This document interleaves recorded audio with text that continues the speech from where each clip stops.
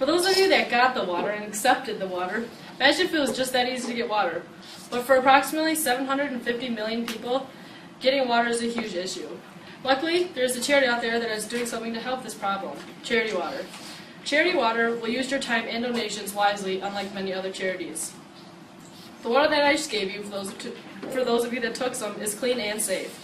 However, water in underdeveloped countries is not this easy to obtain. I have a friend, Joe, and he grew up in Ethiopia and has now been in the States for 20 years. When Joe was living in Ethiopia, he had to walk up to 3 hours to get water and get to the nearest water source. Unfortunately, when he got there, the water was filled with all kinds of bacteria, which could have been deadly. 20 years later, the water there has not changed. As we all know, water is essential to survival. We drink it to stay hydrated, to clean our bodies, and to stay active. So what happens when the water is full of bacteria and other diseases? What is wrong with the water, and what is it doing to the people? There are many diseases in the contaminated water, which can have a fatal impact. There's E. coli, which is a life-threatening kidney failure, said by the Mayo Clinic. Basically, it doesn't filter out the kidneys like it should when you're hydrated and have the water that you need. There's hepatitis A, which is a liver infection caused by a virus. Sanitation and hygiene is key to a healthy life.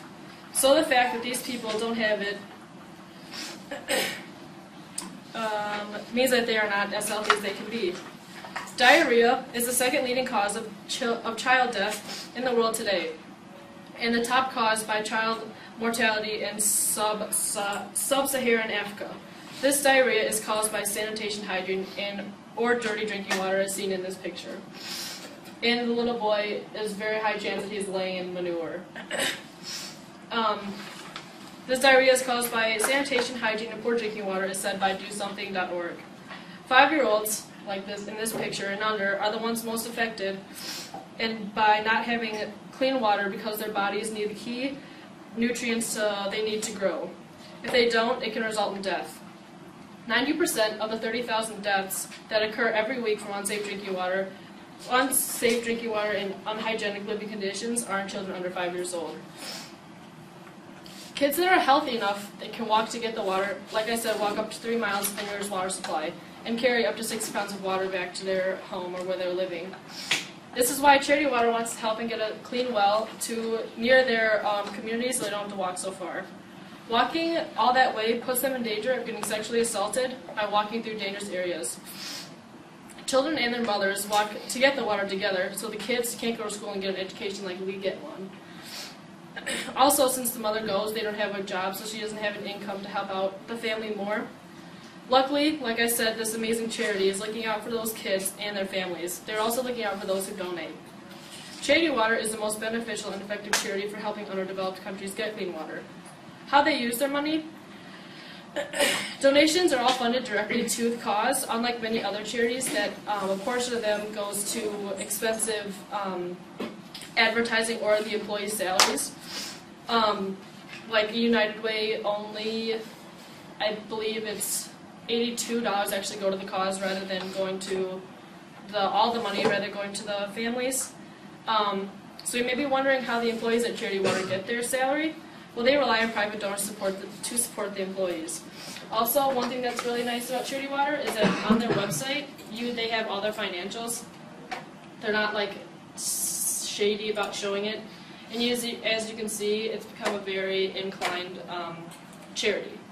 And they have all their annual reports, salary surveys from the year 2007.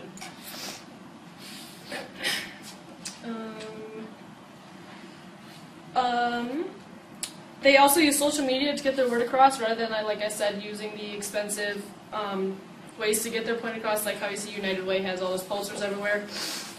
They use free advertising.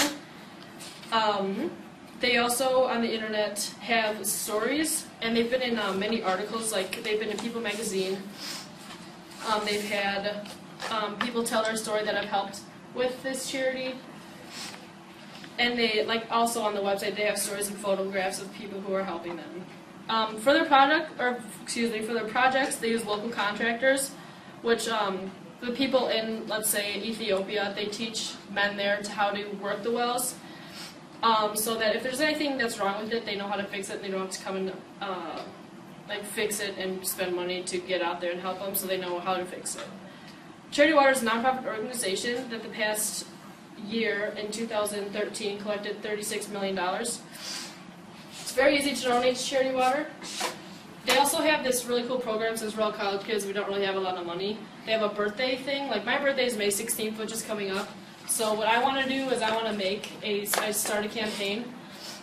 And so rather than people donate or give you money or give you gifts, you can have them donate to this charity on your behalf for your birthday. That's actually how I heard of this. The charity was through my friend Joe, who I mentioned earlier. He's made one on Facebook, and which is also free advertising. When you make a donation, there is a GPS system so you can see where exactly your money goes and what project it helps. And they also send you letter, emails, or pictures on the progress as well. So you might be asking, what's in it for you guys? Well, they do send you a thank you letter, and they keep you, if you would choose to, you can see where your money goes. We donated for Joe's thing, and we've gotten emails and pictures about where the water is and how it's helped people out there. So next time you grab a bottle of water, think about how lucky you are to have that clean water and not have to walk miles and miles to get it.